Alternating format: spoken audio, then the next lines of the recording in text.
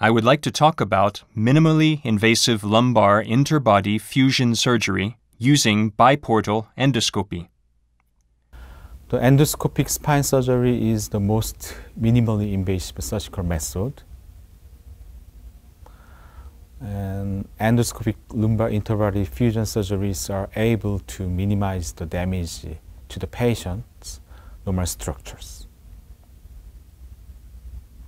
Endoscopic spine surgery can help the patient to recover quickly and help patient return to society or return to work faster than the conventional fusion surgeries.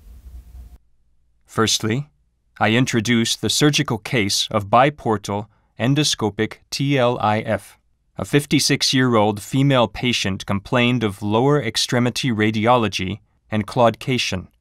The main symptom of this patient was radicular pain of right leg. On preoperative X-ray and MRI, degenerative spondylolisthesis was seen in the lumbar spine 4-5 level.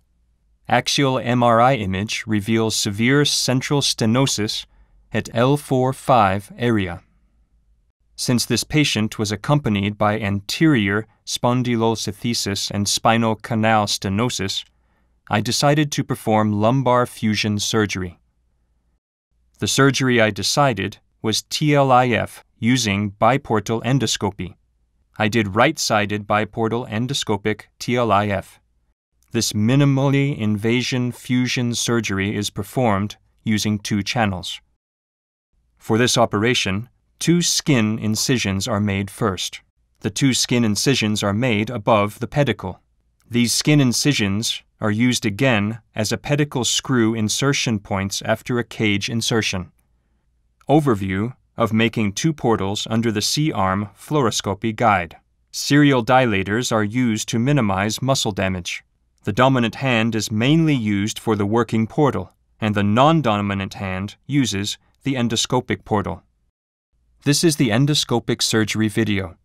Initially, the spinous process base, lamina, and facet joint capsules are exposed using radiofrequency probes. Laminotomy is performed using an endoscopic drill and kerrison punches.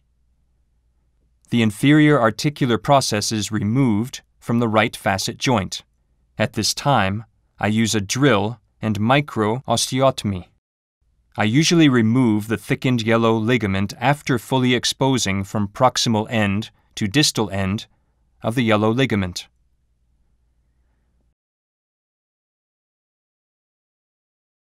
Ipsilateral traversing nerve root is completely decompressed, and disc space is widely exposed.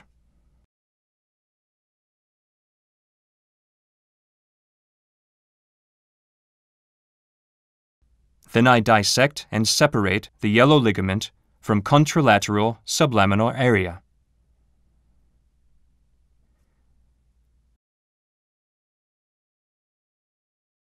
I remove the contralateral yellow ligament to completely expose and decompress the contralateral traversing nerve root. The annulus is incised by a blunt knife.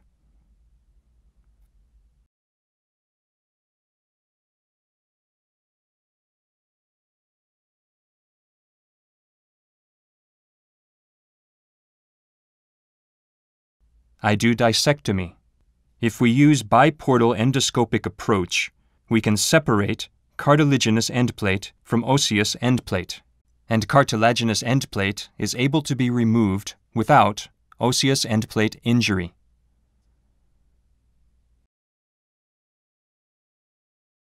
This is the final view of endplate preparation using an endoscopy. Finally, I put in a large long TLIF cage into disc space. A cage is reposited obliquely or transversely.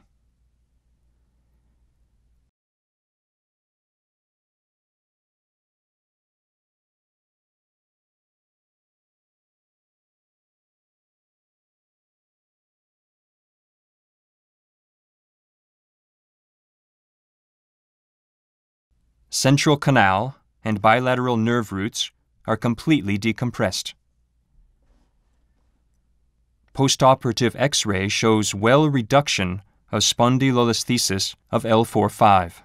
Also, postoperative MRI demonstrates well reduction of spondylolisthesis and complete decompression of central canal. And you can see the complete central canal decompression after surgery. First, the surgical view or surgical anatomy of biportal endoscopic spine surgery is very similar to the conventional open surgery. Therefore, endoscopic view is familiar to the spine surgeons. The second point is this biportal endoscopic approach can perform fully neural decompression like MIS TLIF or conventional TLIF. I usually did laminectomy, facetectomy, and complete discectomy using biportal endoscopic system. Third advantage is the endoscopic endplate preparation. Endplate preparation is very important procedure for fusion. Injury of osseous endplate may lead to subsidence of cage and fusion failure. If we use the biportal endoscopic approach, cartilaginous endplate can be completely removed from osseous endplate under clear view of endoscopy. I believe endoscopic endplate preparation prevents the endplate injury and cage subsidence. Although endoscopic spine surgeries have many benefits or advantages for patients as well as surgeons, the technique of endoscopic spine surgery is very difficult. Before starting endoscopic fusion surgery, you must have a lot of experience in basic endoscopic spine surgery.